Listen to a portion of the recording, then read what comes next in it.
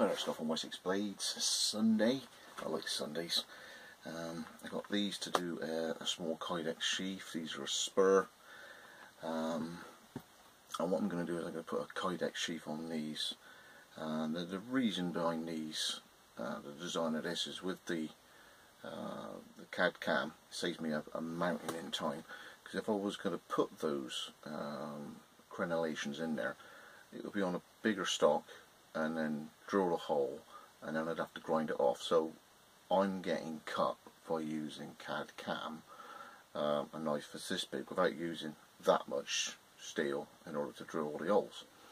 And the only other way to do that is obviously carbide, which is just you disappear all your bloody carbide bits. And then the idea being is that it's just a funky little knife with some brutal grip. This is the version 1. Version 2, I put paracord across from the holes across the top, and then version 3 is actually used the holes to put scales on. And then if you understand that the scales would make the knife look like that, so you get not as near as much traction beforehand. But this has been on it's been in my drawer for about 3 years.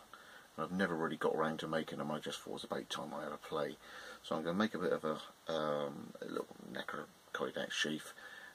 One's already gone because I offer my number ones to Mike from up north. So there's already gone. Whether or not anybody's interested in one of these, leave a comment on the video. I'll probably put some on Instagram in the next few hours or something. But this thing's called the Spur. As I say, I can do different options on it. It's a little small. I might make a bigger one eventually. But as I say, you could have it like this with the paracord through the middle.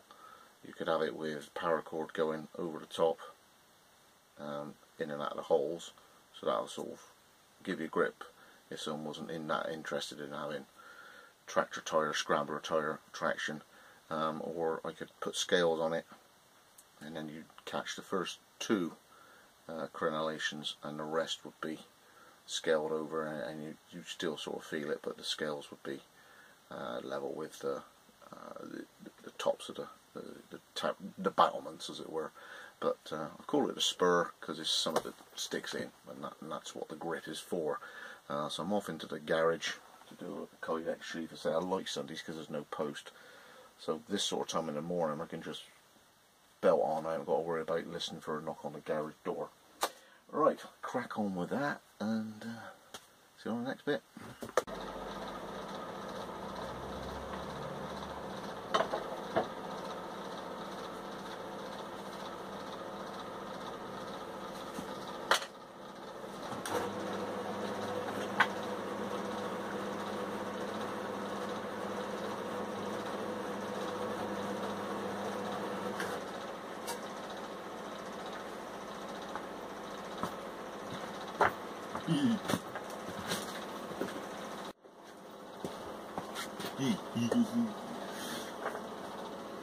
Happy Wessex.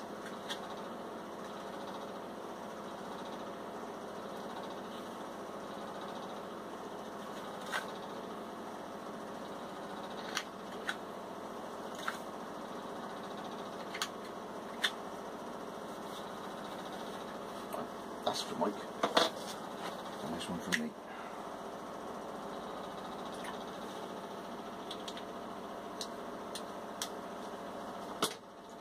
Right, I'm going to do some Instagram a minute, and then I've got some ferro rods I want to play with as well. It's Sunday, so it's some folks. See you there.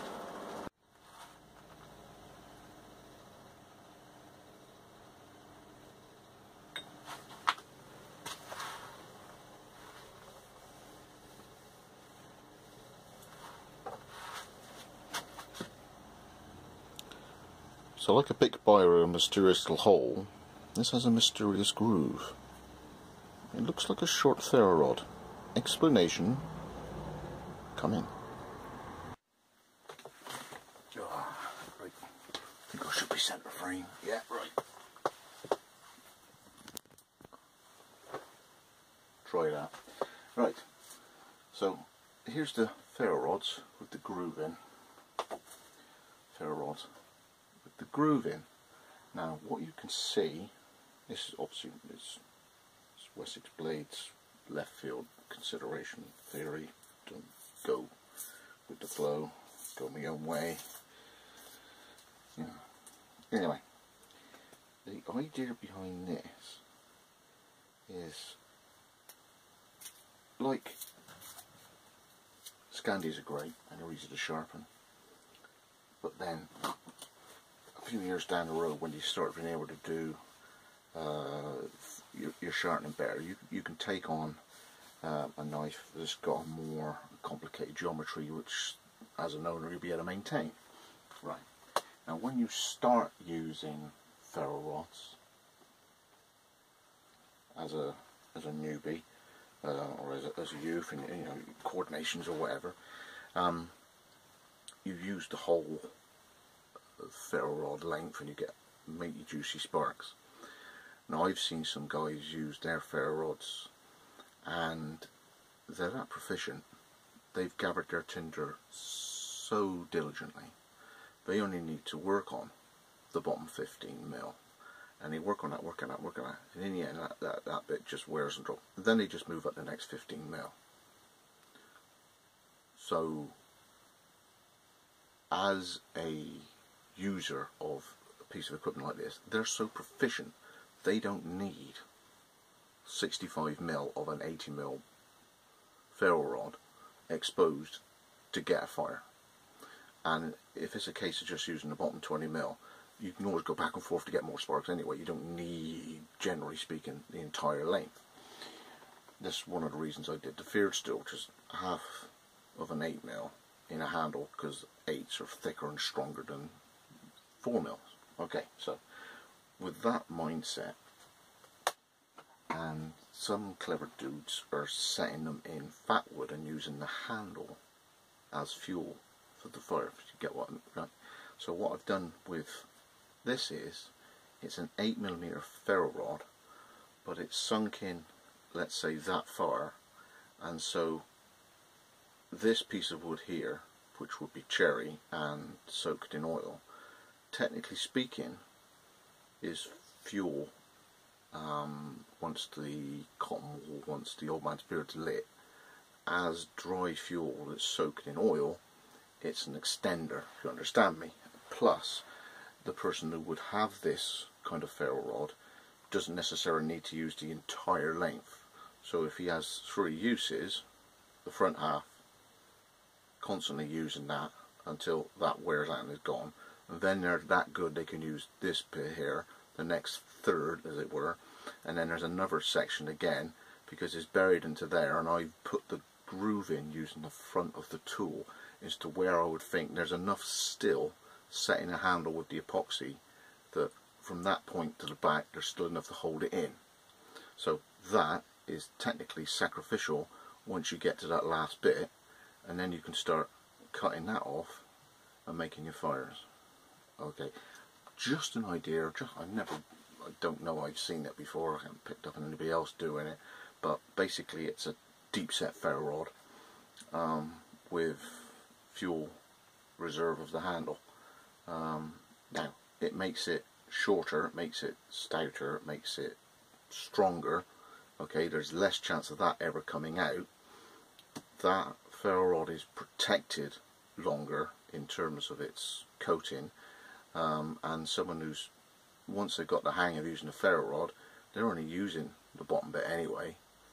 They're not actually, they're only used a huge great loads of metal from huge great strikes of it. They're that good at using a ferro rod, they're only using the end anyway.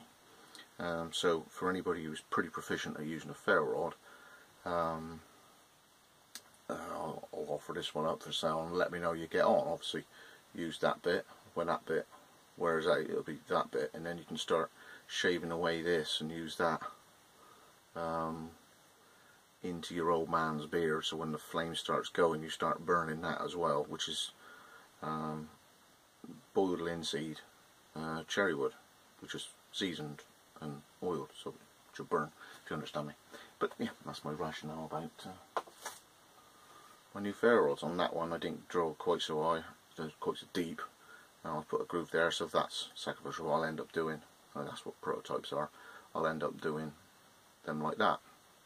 Let me know what you think. See you in a bit.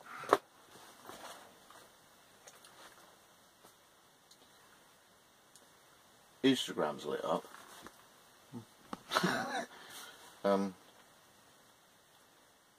Yeah. Loads, plenty of interest with the Spurs.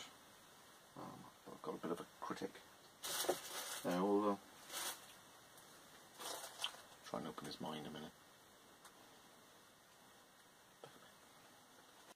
Anyway, had a bit of a casualty with the Kydex press. Normally I crank it down to get to the last, you know, in terms of how much torque I'm going to put on it for an old woodworker's vice, and I bring a G-clamp in and clamp it between the two jaws of the workmate and then down, and just as I did the last little crack, it actually split the wood. So what I'm going to do is glue down through the grain of the wood as it goes like that, so it's set, and then I'm going to try and put like a metal plate across there. Most of my work goes in this way, but if, like I said, if I put a metal plate in there to support these top edges here, then it doesn't really matter how much pressure I use in the G-clamp, I shouldn't split that again, which was a bit of a shame. Yeah, something cobbled together anyway, but yeah, it's a woodworker's voice. So a lot of people use their quench plates for D2 and this sort of thing, where you release it up and you can actually drop it down, crank it up, but obviously not too much because pressure's there but not here. And then when that's up to a fair amount, I can put a G-clamp there, and a G-clamp, speed clamp, the little jewels just fit underneath inside there because it's only up off the orange bits of a workmate, but I put too much in on that one, I cracked it about through there, so that's a shame, but adjust. Steel plate, that then should, in my brain, work. Onwards and upwards, antler. Right. Generally speaking, you'd use a mask, I'd recommend it, but when you come to do an antler, even though the blade on this is only going to be skipping, don't even think of working with antler without a mask on. Just don't. Right. Right.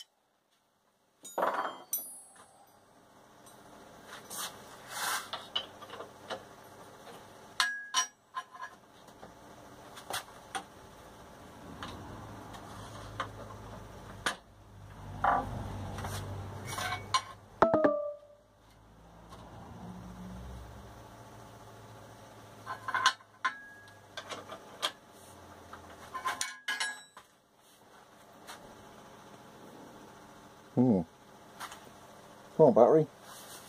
Keep going, battery.